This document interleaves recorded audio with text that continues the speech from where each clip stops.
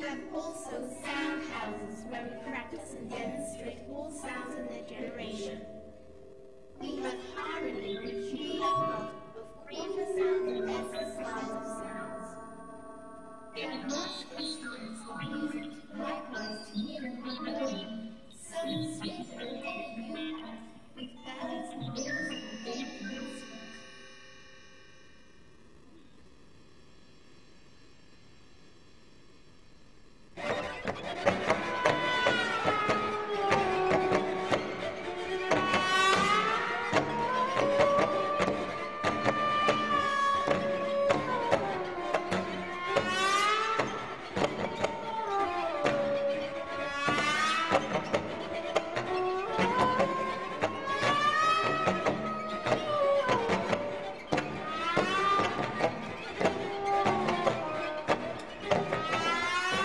Construction is maybe the culmination of many different things that I've been thinking about over the last few years, and it forms the final part of a series of 8 pieces, and altogether they go under the title of Resistance and Vision.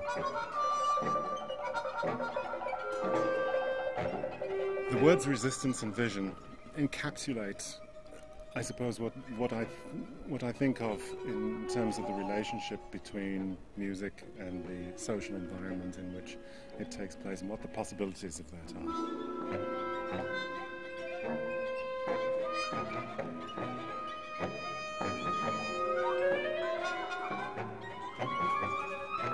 By resistance, I mean an idea of resisting the tendency which we see around us towards superficiality and short attention spans. And on the other hand, the vision is, in my mind at least, a vision of how the world could be different.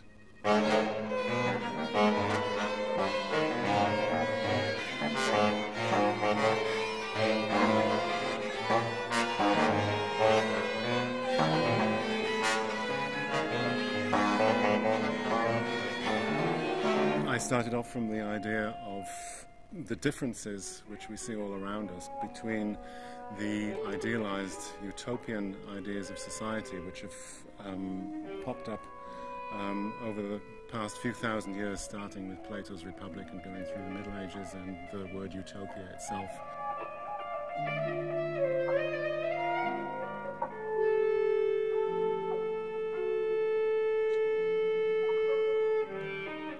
And the difference between that kind of vision and the society that people actually live in, which is not organized in that sort of perfect and harmonious way.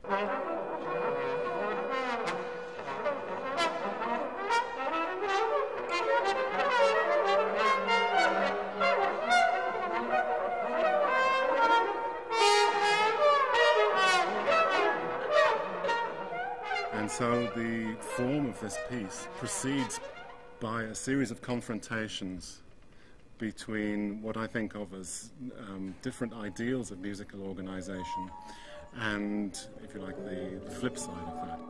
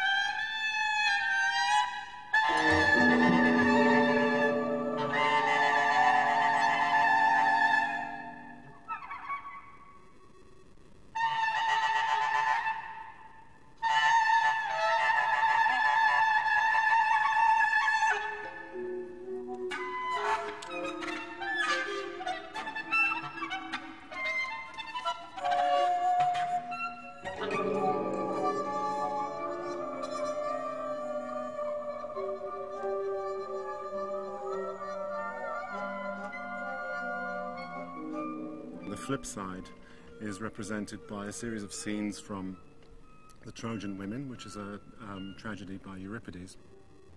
In that play, the women of Troy, the royal women of Troy, are outside the walls of the city which is being burned behind them, and they're about to be sold into slavery or taken away to Greece into slavery, while their husbands and children have been murdered by the invading Greeks.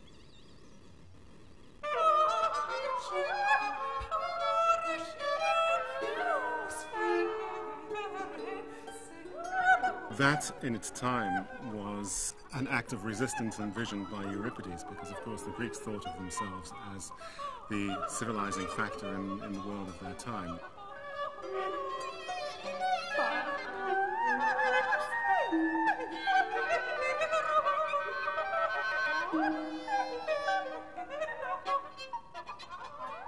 So Euripides was pointing out that civilization, which was seen by his compatriots as being some kind of ideal, was nevertheless not without its dark side.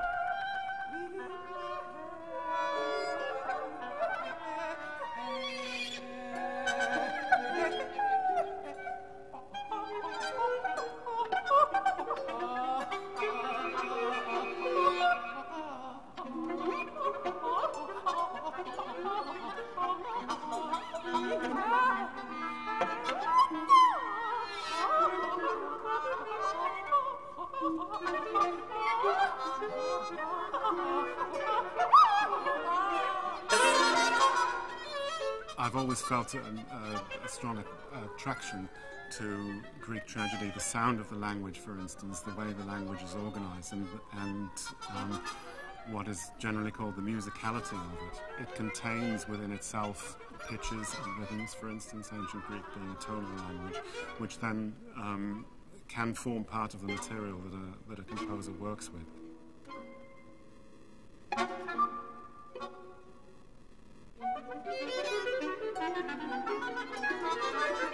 Like in its own time, the Greek tragic text is not just a string of words, not just a string of expressive words, I should say, but it also contains within itself a kind of music which I suppose I'm intending to interpret through my own musical resources, 21st century resources.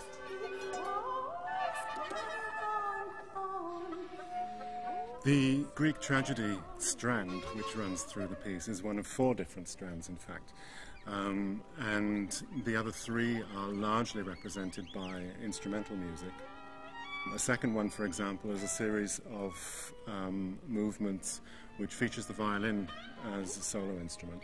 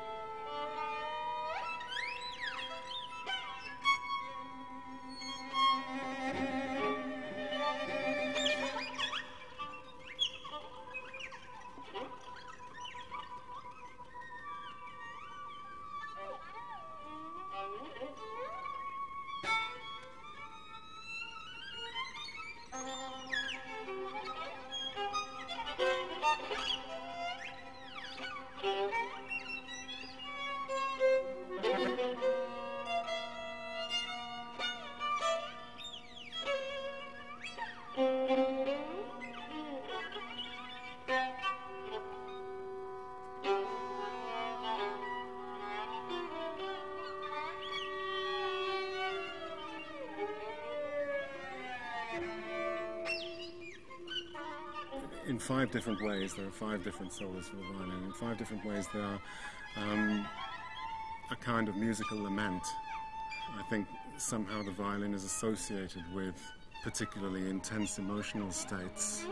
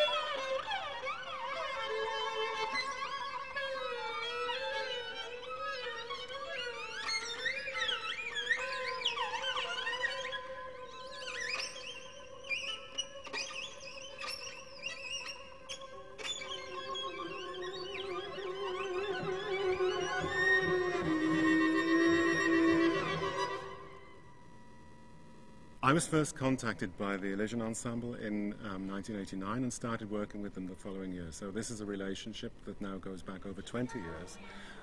And during that time, their development as a group of musicians and my development as a composer have been very much intertwined. And I think I've written about half of the music that I've written during that time for this group, or for various members of it. In the meantime, we've also been working together on developing some of the improvisation techniques around the compositional ideas that form part of the piece, and at the same time developing the sound projection system, which is also an important part of the performance.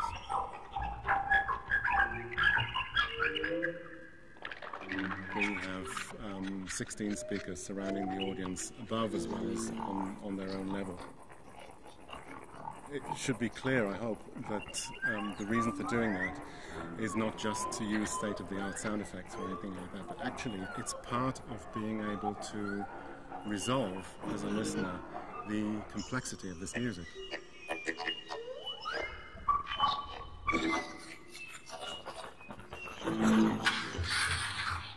It gives a very different impression, obviously, if you're surrounded by those sounds. You're able to take your own pathway through listening to those perspectives.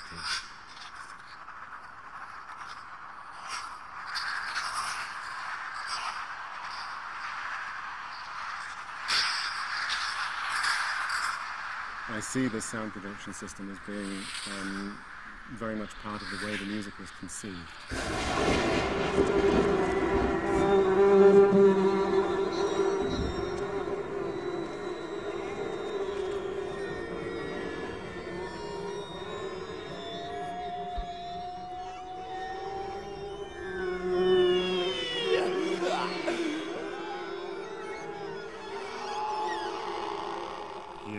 Huddersfield Town Hall, we're working on a traditional stage which is facing the audience, and I can imagine other situations where the music might be performed where the performers would be in the centre of the space and the audience would be surrounding them and the speakers surrounding the audience.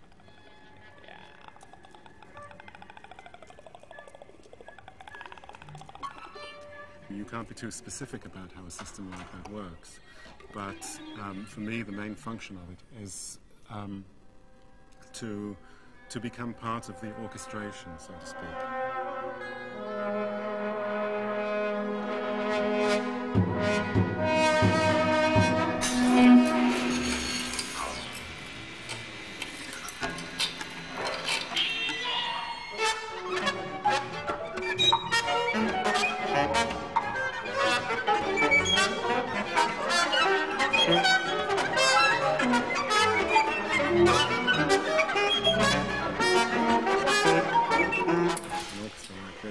Consists not just of instruments playing simultaneously, but also the spatial arrangement of those sounds becomes drawn into the way the music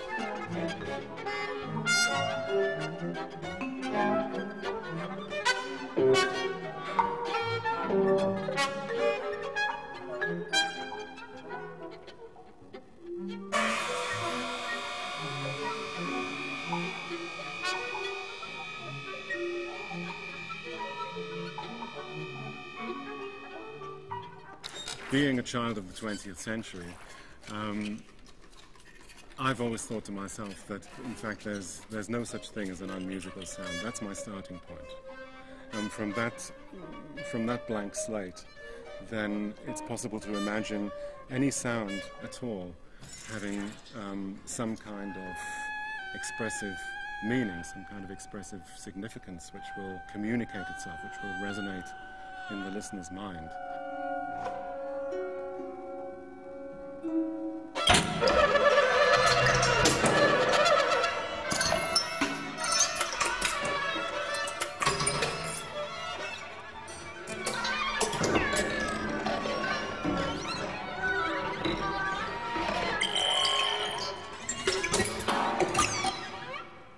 Rather than rely on received modes of musical communication, what I'm interested in is creating within the music itself a context for these sounds.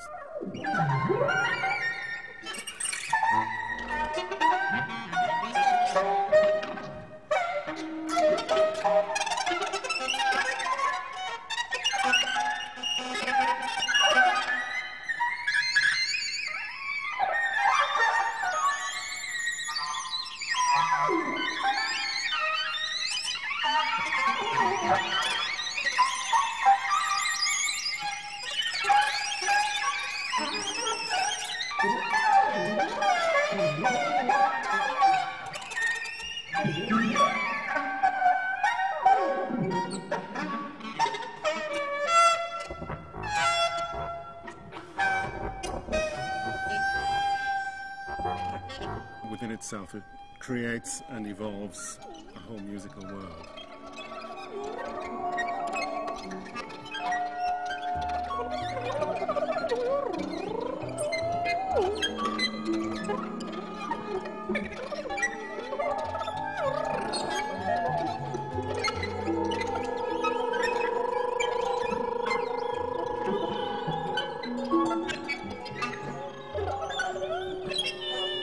The last 20 minutes of the piece is left open for us all as a collective of musicians to find a conclusion, if we can. Because at a certain point the notated music stops. And then, from then until the end, it's up to us as a kind of microcosm of society to find a way of resolving that situation that we find ourselves in.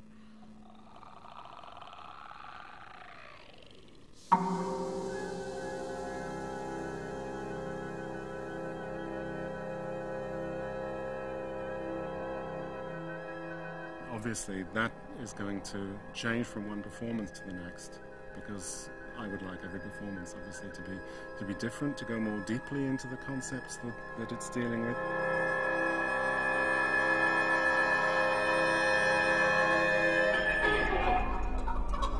And also to grow into our minds and hands and fingers as musicians.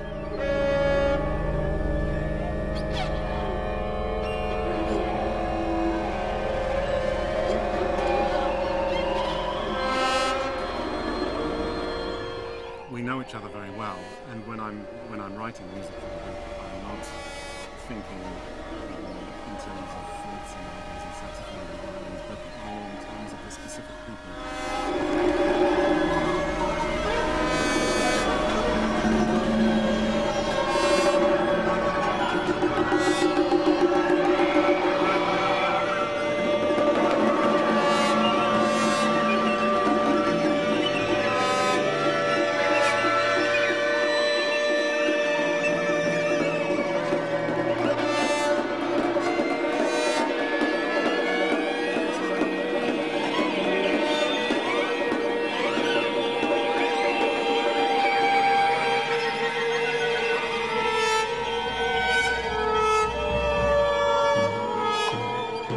There's one thing I can say about the Huddersfield Contemporary Music Festival, and that is that it's probably the only place in this country which would be prepared to mount a production like this.